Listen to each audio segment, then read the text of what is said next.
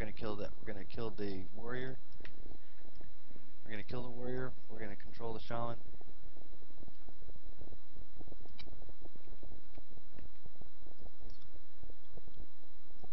And obviously, we're just not gonna overextend. So like,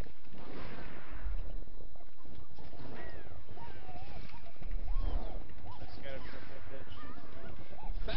Cycloning DK, cycloning DK. a lot of damage. She already did a trinket. Silenced her too, or slept her. Bashing the DK. Popping all my cooldowns. Wow, dead. That's what happens when you overextend. Yep. Wow, dead. Cycloning shaman. Never mind. Just grounding. Ah, kill shot. Wow, both you guys did great damage. Yep. See? They overextended like a motherfucker and they paid immediately. Oh, I got this cannon trap off the back. She trinketed it, and out of that I slept her full.